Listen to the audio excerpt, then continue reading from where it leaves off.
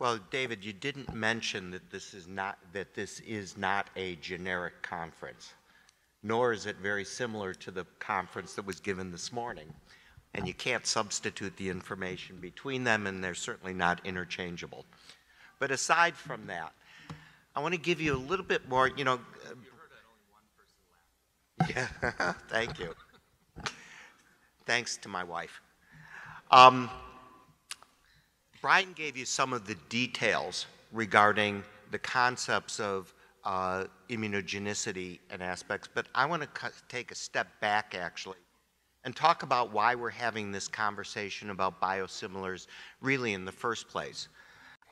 As most of you are aware, there has been a change in the in the cost of inflammatory bowel disease.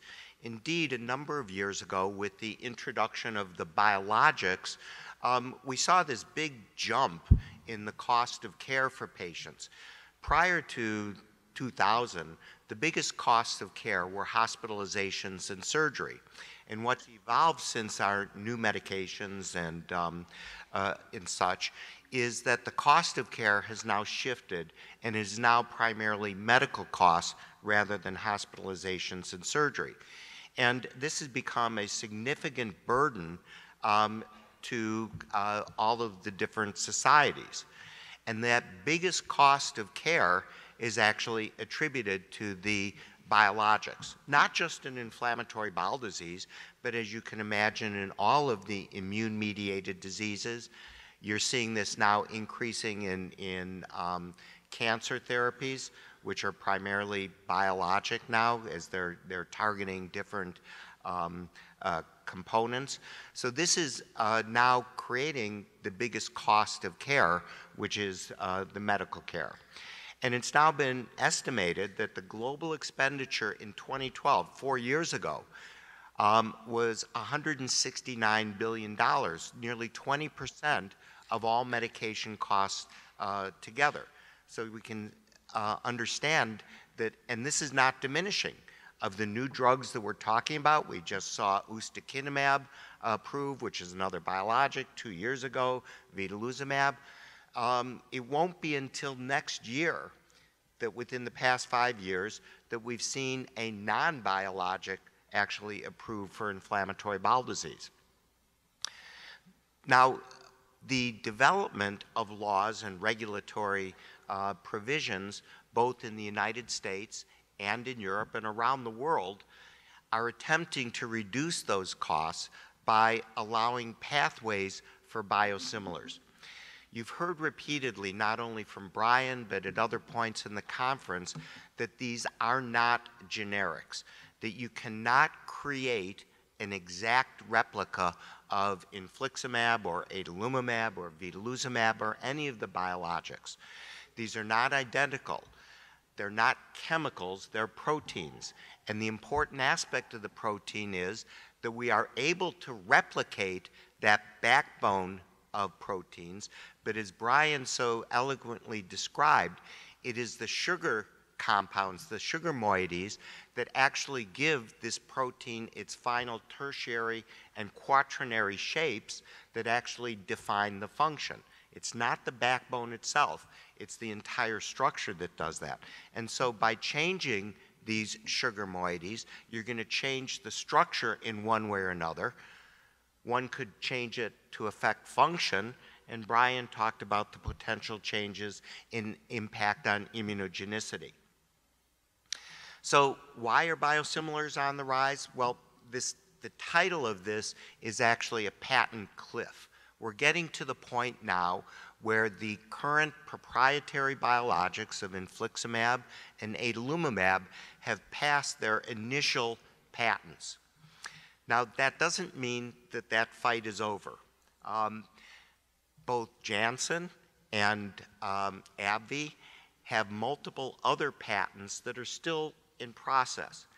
And while the FDA has approved the biosimilars for infliximab from Hospira and has approved and eventually Hospira purchased by Pfizer, and while they have approved the biosimilar for adalimumab, which is AbbVie's product, the biosimilar produced by Amgen, there are still patents that prohibit the marketing and use of these drugs, so that when a company decides to use an approved product while it is still under patent, there are U.S. patent laws that may restrict it and may put this up to potential liability if indeed the patents are actually upheld.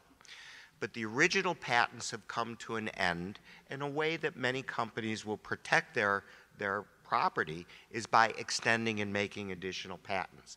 And those processes are still underway, even though Inflectra, which is the biosimilar to infliximab, will be starting to be marketed as of Monday. It will be available to pharmacies as of Monday.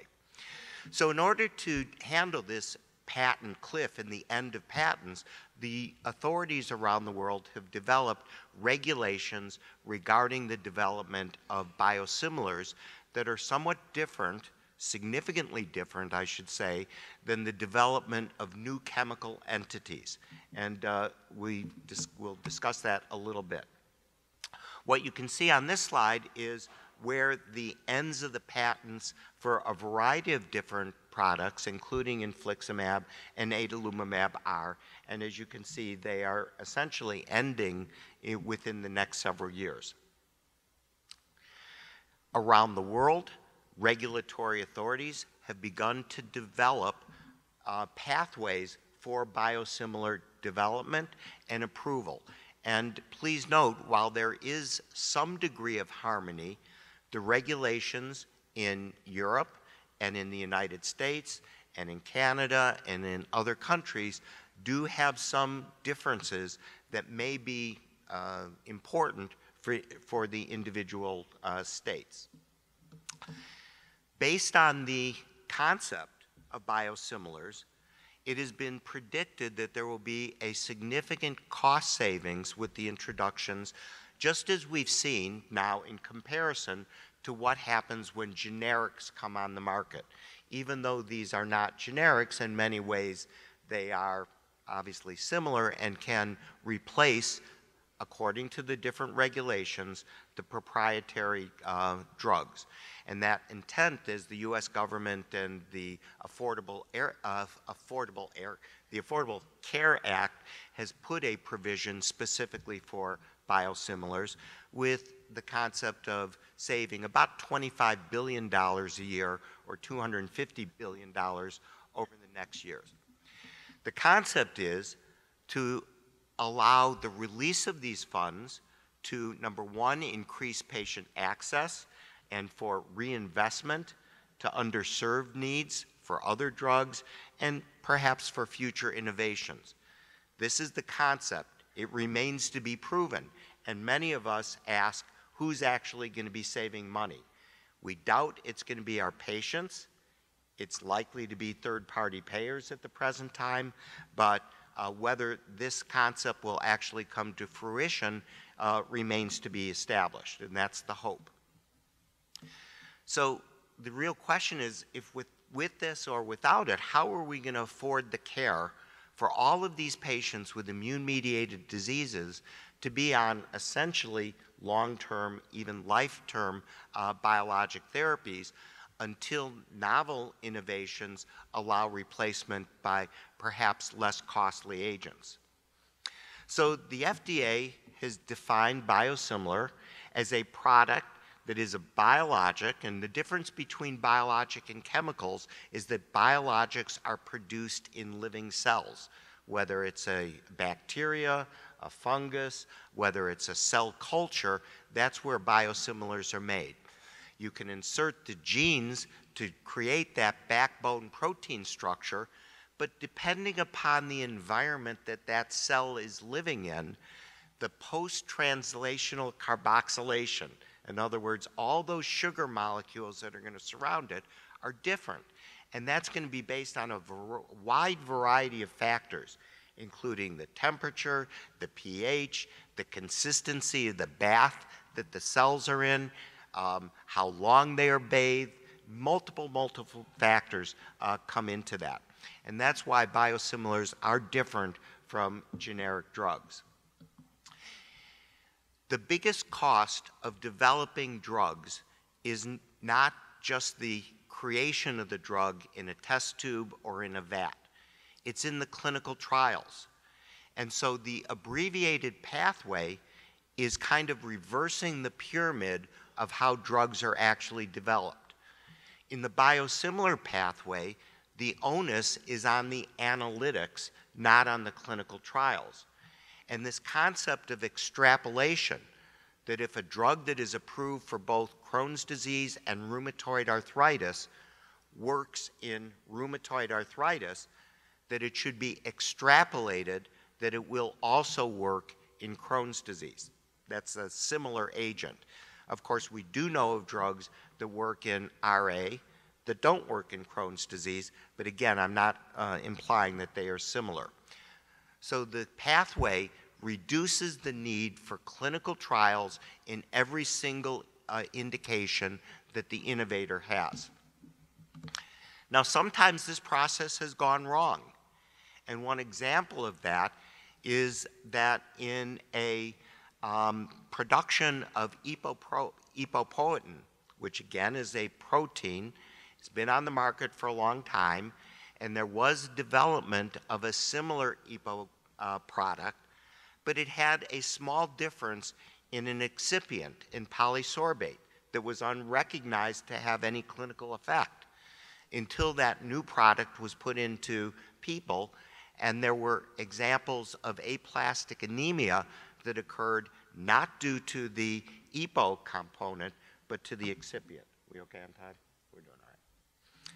So what actually goes on, even with the innovators, and we didn't always recognize this, is that the drugs that we're seeing today are not 100% identical to when they were approved.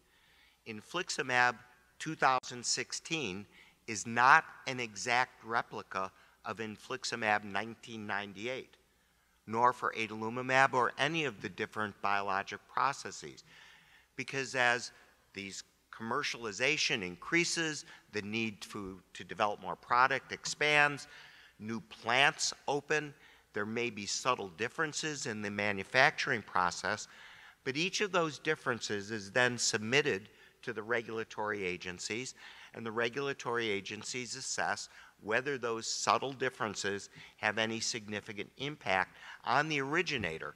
And they've concluded, to the products that we're seeing today, that there has not been a significant impact. But even within a vial of infliximab or a syringe of adalimumab, batch by batch, you're going to see a variety of different products. These are proteins, as you can imagine. Some little bits and pieces may get split off along the way. If you shake it too hard, you may break down the structure.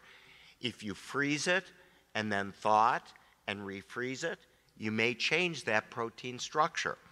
So in any batch or in any different series of batches, there are going to be subtle differences, but the agencies have developed, in conjunction with the pharma companies, guidelines and limitations of how much variation is actually going to be acceptable. And there may be different variations on different sugars, on different endpoints that get cleared off, so this analysis is quite comprehensive. And frankly, it behooves us, we have to trust the industry and the agencies that these differences are going to be so subtle that they're not going to have any clinically relevant effect. And this is Brian's concern, that there's a lot of places where this could potentially go wrong. So our agencies, the FDA, has determined that it is going to be the totality of evidence. It's not going to be any one component, but all have to come together in the whole, and any break in this chain could be sufficient in order to not approve a biosimilar product. But as I mentioned, the foundation is going to be on analytics. Is it chemically the same? Is the structure the same? Are the assays of function the same in vitro? And then getting on to clinical development. And it is only required for a new biosimilar to show in one or two populations, depending on how representative those populations are, that the drug can then be accepted for extrapolation to all of the indications. So infliximab, as you know, or adalimumab, have multiple indications, not only Crohn's disease, but ulcerative colitis in adults, rheumatoid arthritis, psoriatic arthritis, and there are multiple indications. A study in one will allow extrapolation to the others. So we're not new to this, and actually Brian in Canada is not new to this. The infliximab biosimilar has been approved not for IBD, interestingly, in Canada until recently, but for the other indications in Canada. And in Europe, there have been Inflectra, or the biosimilar to infliximab, has been approved for now for several years. And what you can see is that there is a gradual increase, just as you would see with the introduction of a generic. And of interest, with generics, the cost savings usually do not occur with the first generic. It's usually after the second or third generic that we begin to see increasing competition and cost savings. Now, David showed a pool of a number of gastros and dermatologists and rheumatologists who were queried about biosimilars. And they were queried at one point in time. We have the opportunity to look at what happened in Europe and the opinions before and after the introduction of the biosimilars. And what you can see is, before it was approved, and ECHO actually put out a guidance saying, we don't want biosimilars, essentially. But after it was approved in Europe and they became experienced, what you see is that there is a gradual, at least over 2 years, a custom and acceptance of these products, pretty much because they're a fait accompli, and we'd all agree they are a fait accompli in the United States. Nevertheless, I'm going to go back one slide, we have a number of concerns. And I'm afraid that one of the concerns that I didn't list here is that as a GI community, as a physician community, we're starting to feel emasculated. We're starting to feel that the control is being taken away from us. And this is just another example. And I think that that's kind of an overriding concept to our angst over this. Nevertheless, there are some important aspects for GI because you are less likely to, when we ask you, I'll ask in the audience, how many of you would like to see a trial in IBD? How many of you do not want a trial in IBD? It's no one. The real question is, do you need it? Brian says you need it. The government says you don't need it. Brian's already talked about immunogenicity, and we may not learn about this. Remember, we didn't learn about the immunogenicity of infliximab in reality until it was approved for 1 dose in Crohn's disease and 3 doses for fistulizing Crohn's disease. It wasn't until we gave a dose when they flared later that we started to see this rapid rampage of serum sickness and the real immunogenicity. Brian's concern is that we haven't put these drugs through that stress test yet. Thus, it behooves us, and it's going to behoove our pharmacists, to be able to monitor this and look what's happening to see in the future for subtle differences, for subtle side effects, for potential loss of response or other evidence of immunogenicity. And indeed, that's why these drugs are not going to be labeled as just generic infliximab, but they will have a 4-letter determination at the end, so the pharmacist, it's not going to be us who know that DYYB infliximab is being given, but so that we can trace it back if that's going to happen. And you can see Brian's face and skepticism regarding that. Finally, the FDA has approved these drugs for marketing, at least for infliximab and adalimumab similars, but they have not approved the concept of interchangeability. The interchangeability, these multiple switches or non-medical switches that Brian alluded to, is a little bit different. And we asked the question in the panel yesterday at the main session, if you have a patient on long-standing infliximab, do you care if they are switched to a biosimilar? And the majority of the audience, cared. They didn't want to, because there was only one thing that can happen. When you have a patient who's doing well, there's only one direction that they can go in. On the other hand, when the audience was polled, if you have a new bio-naive patient, would you care if they received the biosimilar to the proprietary drug? And then there was, in that situation, there has been generally less reluctance in that setting. Nevertheless, I respect very much Brian's views and David's views and all of our views and skepticism regarding it. Nevertheless, the biosimilars are here. We are relying on our regulatory agencies and industry to make thorough evaluation. And hopefully that cost savings will not just be to industry, but also will be for our patients as well. Thank you.